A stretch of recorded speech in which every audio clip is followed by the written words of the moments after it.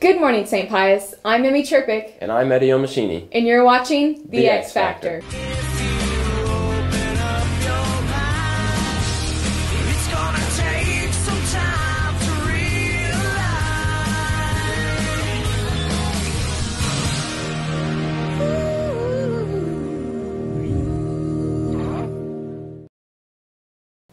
Today we are on a Thursday block schedule. Today's saint of the day is Saint Pachomius. He was a soldier in the Imperial Roman army and converted in 313. During a retreat into the deep desert, he received a vision telling him to build a monastery on the spot and leave the life of a hermit for that of a monk in community. His first house expanded to 11 monasteries and convents, with over 7,000 monks and nuns in religious life by the time of his death. Wow, very interesting, that St. Pachomius. Indeed.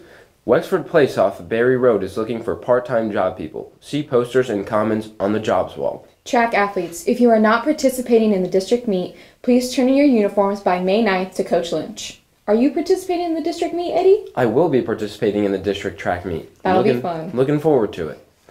AP US History test is tomorrow at 8 a.m.